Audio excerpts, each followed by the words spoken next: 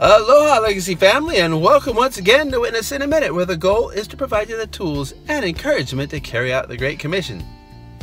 A few months ago, I noticed that Christmas decorations were up already, and it was even before Halloween. So I said to my wife, "Look, Thanksgiving is almost here." My wife said, "Thanksgiving? No, it's almost Christmas. Those are Christmas decorations." So if you see Christmas is close, then Thanksgiving is even closer. As we look at end times events, we might say, "Wow, the Antichrist is near." That's true, but it also means the return of Jesus Christ is even closer. So, what do we do with the fact that Jesus Christ could come back at any time? How are we to live? We find the answer in 1 Thessalonians 5:6-8. Paul wrote, "So be on your guard, not asleep like the others. Stay alert and be clear-headed. Night is a time when people sleep and drinkers get drunk.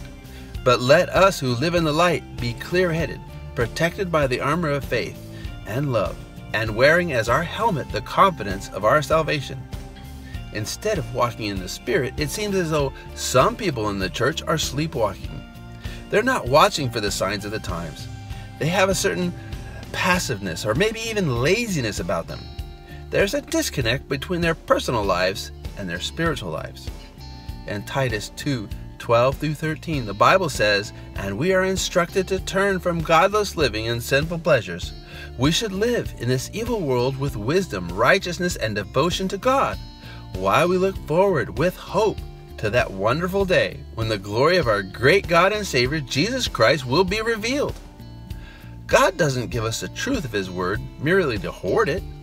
He gives it to us to share. We are blessed to be a blessing. God wants us to take the truth He has put in our lives and work it through us. He wants us to share it with others. So, don't be a spiritual sleepwalker. Wake up, pay attention, and be ready for the Lord's return. And may God bless your next adventure as you witness in a minute. Aloha.